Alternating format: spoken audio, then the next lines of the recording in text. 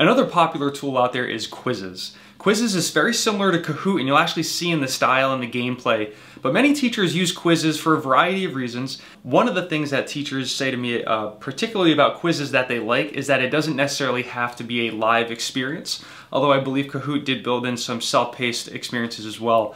But they do like the idea that you can actually assign a Quizizz game for homework or to be done in an asynchronous fashion. So let's take a closer look at how you can design and share a Quizizz with your students.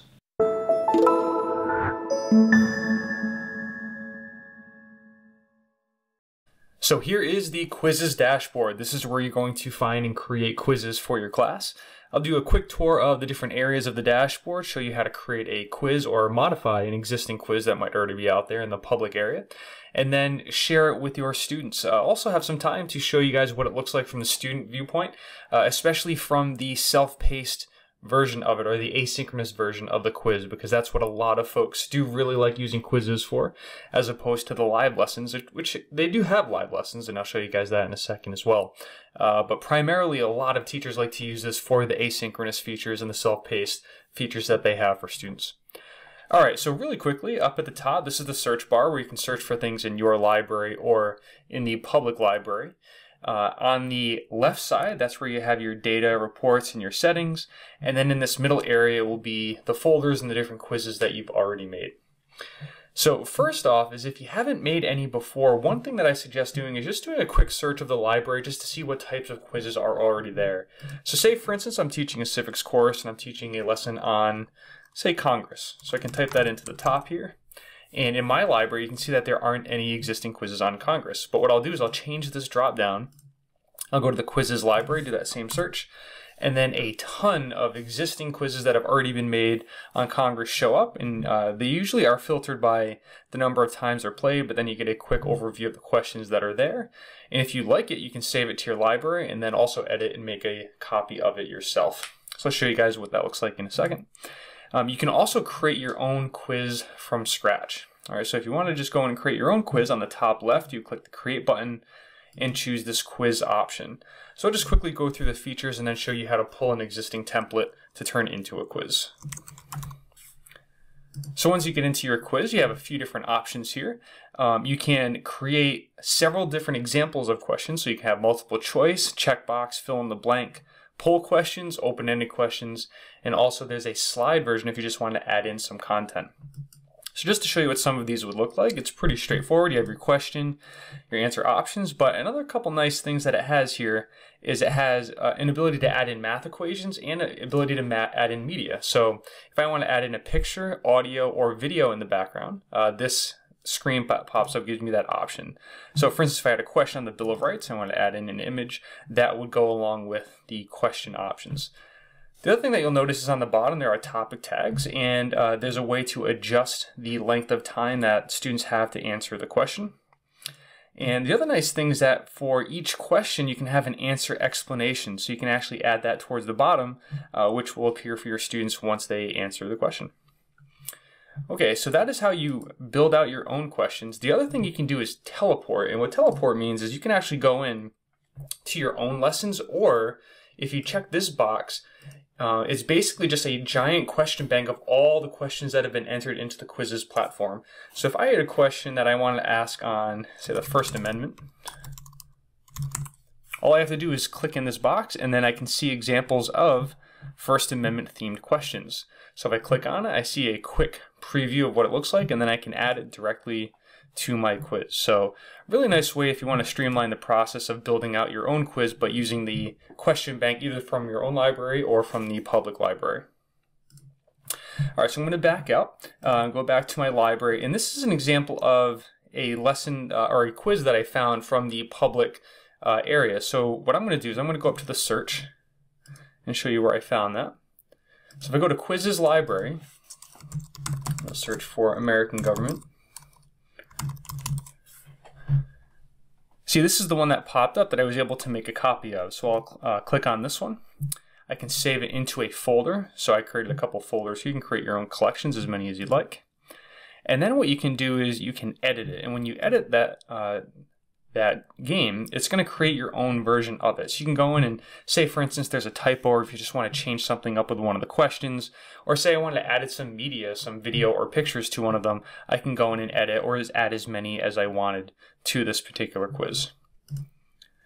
All right, so that's how you can build a quiz from scratch, or you can find one from the library. Next, I'm going to show you how you would actually assign this to your students. So I'm going to go into the My Library. I'll go to the American government game that I created. And you have a few different options here. One is if you're going to do this live in class. So when you have a live class session, like say you're doing it in person, or if you're doing it through a Zoom call or Google Meet or some other type of conferencing platform, you have a couple options within the live mode itself. The first is a classic. So that's where students actually go in, you launch the quiz, but they go through at their own pace, and then you would see the leaderboard and live results on your screen. The other option is you control the pace so that everybody advances through each question together simultaneously. So even though they're on their own device answering the questions, you would control the pace of every question. The other option, and this is the one that I'm going to show you live how to do, is the assign. And what you would do here is you would actually choose the deadline for it, if you chose to have a deadline. If you want no deadline, you just click there. And then once you click the assign button, it's going to give you a share link. So you can share it directly through Google Classroom if you're using that as the main platform for your class. Or you can just grab the link. That's an easy way to do it. The third option is to share that link with your students, and then they would enter that join code. So any one of those ways will get your students in there. I'm just going to do the copy link and show you what it would look like from the student's viewpoint. All right, so I just entered that link to the game, and I am entered as if I were a student. So this is what it would be from the student viewpoint. I have a few different options here. The read aloud, music, sound effects I can adjust, and this is where I would put my name in. And now that I've started the game, if I was doing it live, I could have other players jumping on in, but this is just the demo, so I'm just going to start the game.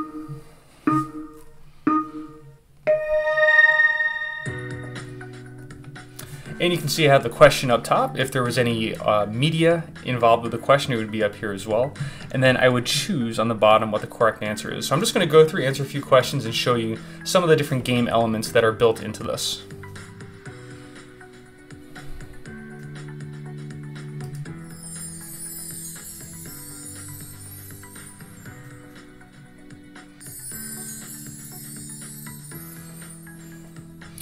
All right, so you can see, I'll just pause for a second. Up at the top, there's a streak score. You can see these little icons for how many in a row that you've got.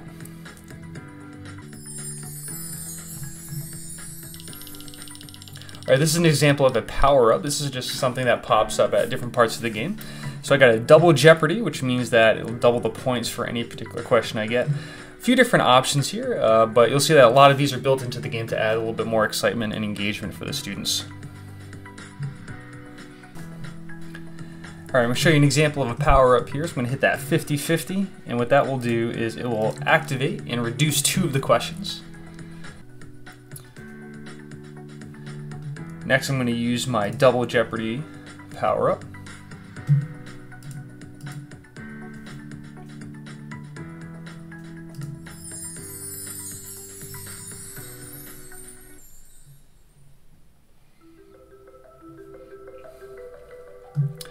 All right, so once you're done the game, it's going to give the students a quick summary of their percentage correct, also with some stats at the bottom regarding average time per question and their streaks, as well as the correct answers and a quick review of all of the questions from the quiz. All right, so back on the dashboard, if you want to take a look at the reports over to the left, you'll see all of the quizzes that you currently have running. These are just samples that I set up for some biology and American government quizzes, and then also ones that were assigned and completed. So this one is complete. So you actually go in, you can get a quick overview of the accuracy of your students, and then also drill down into the specific student scores, what they got correct, what they didn't, and then you could even break it down by question with percentage correct. So really nice analytics. They keep it simple, easy to view, easy to process, and then you could also download them and put them into a spreadsheet and do a whole bunch of crazy stuff if you prefer. But for the most part, this is a way that you can kind of see how students did. Those topic tags that came up when I was showing you how to create the quiz, this is where if you want to actually sort them by topic area, you could with the tags. Not necessary, but another way that you can sort the data to see how your students did. So there you have it. There is your quick overview of Quizizz and an example of how you could use that for an asynchronous gamified quiz assignment for your students.